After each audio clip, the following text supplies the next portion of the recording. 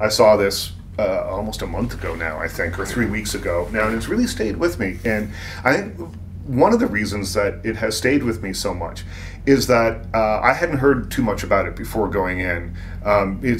That's the beauty of the film festival. You know, you see movies that you don't know anything about. And, you know, I assumed it would be a Monty Python movie, but maybe a slightly, you know, 21st century twist on it. And it's not that. It's a much different thing. It really is the story of a person battling demons in a lot of ways, and battling demons that I didn't know. I mean, I knew that he was an alcoholic, and I knew he'd come out of the closet at a time when it wasn't that easy to come out of a closet in public life.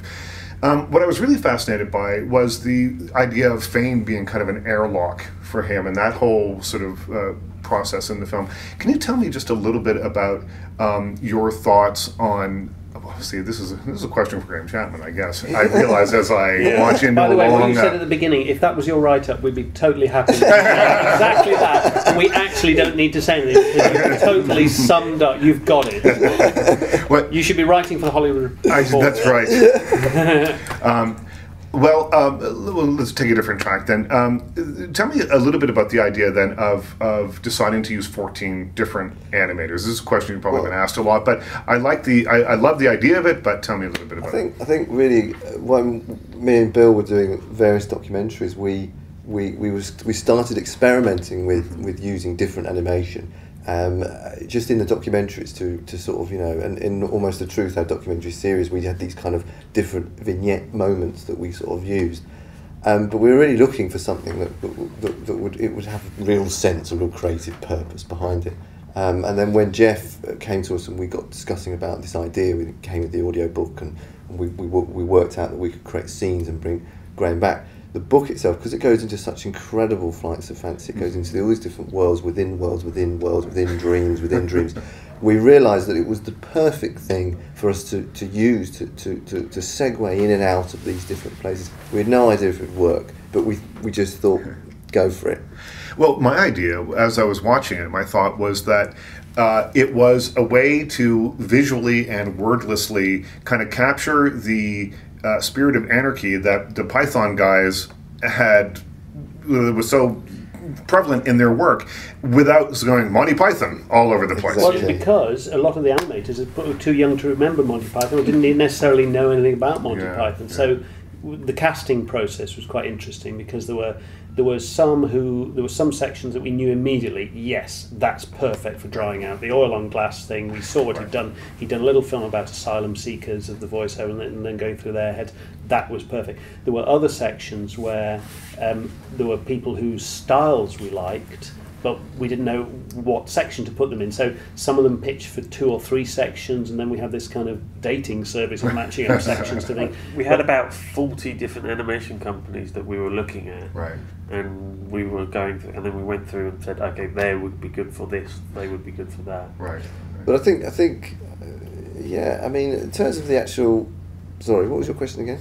Well, just of capturing, I thought it was a really interesting way, because you can't ignore Monty Python. You don't want to make a Monty Python film, and you don't want it to all be about the birth of Monty Python, you know, or whatever. He writes very little about Monty Python in the book. Well, he does, but I love... He had this amazing life beyond Python. Exactly, and the amazing life, you certainly cover in this, but you have to pay... sort of homage to the spirit of Do you know Monty what Python. That's it. I mean, I think for us, it's having kind of now worked on the documentary and so on. We've also seen people try to emulate it, and that was the biggest thing. That it's literally is a fine line to tread. You're literally treading it like this. You're thinking, you just go there. You're trying too hard, and you go there. So it was really important to us that it was really Graham's writing being visual, but obviously there is echoes of the TV series, really, a meaning of life coming through, and the concept behind it, you know, sketches moving, things moving from all different places. So that concept's there, but there's no way we were ever going to try and create Python. Yeah, I mean, and I think the moments where we've used Python moments, assets, and when we're talking about Python, when we use all the Python as monkeys, it's like we've set it away from the rest of the thing by portraying them all as monkeys, and I think that was a conscious effort to try and go, okay, Python was a big part of his life, but this isn't really about that. Yeah. See, the way I see it, it's like the musical Wicked. Yeah. I mean, it's a terrible musical. I wouldn't recommend it to anybody. But that idea of he loved it. We all know. I was involved in it. I still say I don't care. It's a terrible musical. But the idea behind very it is famous quite in interesting. Canada To take a very famous story, Yeah. but actually tell you what was going on behind the scenes, Right. and only occasionally do the paths cross with the actual story. Right. But this is actually telling you what was going on in a parallel universe, in Graham's universe, while Python was going on. Would it? I guess it wouldn't really. Well, it would have been a much different film to make had you not discovered the hours of audio tape. Well, it Wouldn't have been exist. possible. It wouldn't have been possible. We would never have done it. We were never interested in doing a drama film, a sort of biopic, live action. Never interested in trying that. It was never going to be. And the estate had been approached many times by people wanting to do Graham. So there was a kind of a crop about 5 or 6 years ago of films about dead comedians. Actually, going back even to Peter Sellers and stuff like that. And films Peter about Sellers dead and, comedians. and Andy Kaufman and that sort of thing. Yeah, And Graham's estate, particularly David Sherlock, his ex-partner, had been approached with many scripts. There were lots of been scripts to do, and he turned them all down. But this one is Graham himself. It is Graham. It's Graham's his writing. It's Graham performing, and it's Graham. And I think that also made it really exciting for them to be a part of. And also, they don't sit down interviews about Graham, talking about Graham. Yeah. We'd covered it. We'd done it. Right. It was great that they could, and also the idea of them coming in and performing again with him actually freaked them out a bit. Well, it's funny because I asked your dad about that. I spoke with him half an hour ago, and I said, "Was it eerie?" And he said, "No, not really." I mean, I said, "I see him all the time, and it's the difference of being in public life. I think that he has a legacy that's easy to access, and it's in some ways it's probably like he's never gone away. But when you see Graham on camera, he's performing, even in chat shows and stuff like that. Right. And something David said to us over breakfast this morning, actually, there's a little section, the section where it's the life of Brian and he's doing the voiceover, the comedy voiceover. That's not in the book. That was a little bit of audio that Andre had left over that had never been heard from the Python archive.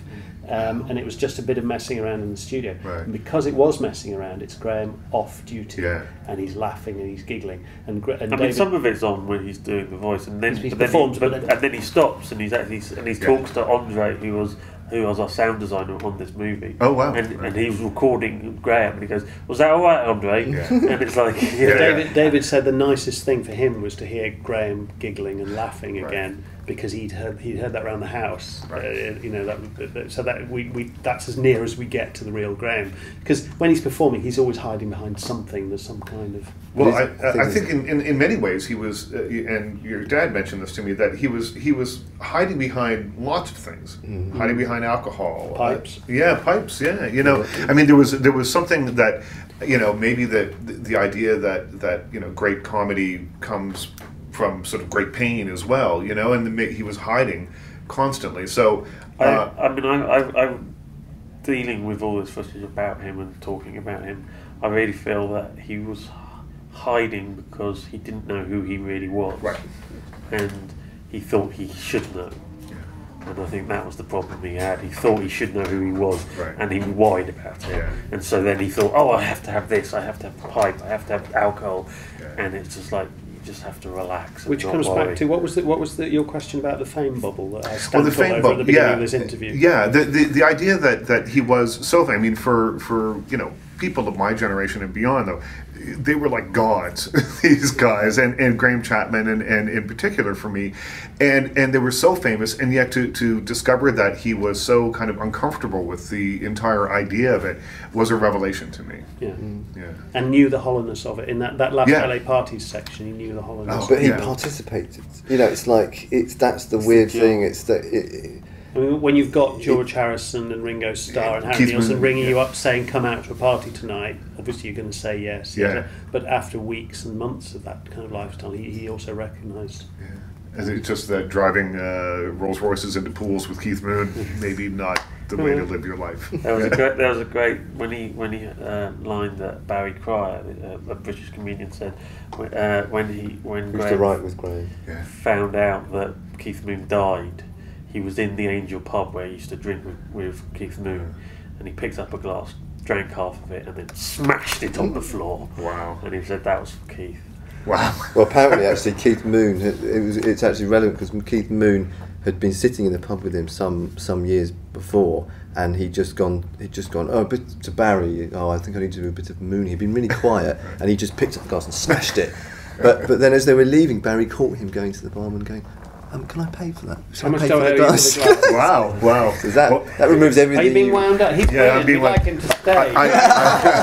He gets it totally. I just saw a fantastic picture of a Rolls Royce airborne over a swimming pool. And Keith Moon is behind the wheel, and someone had the presence of mind to get a camera out and snap a photo.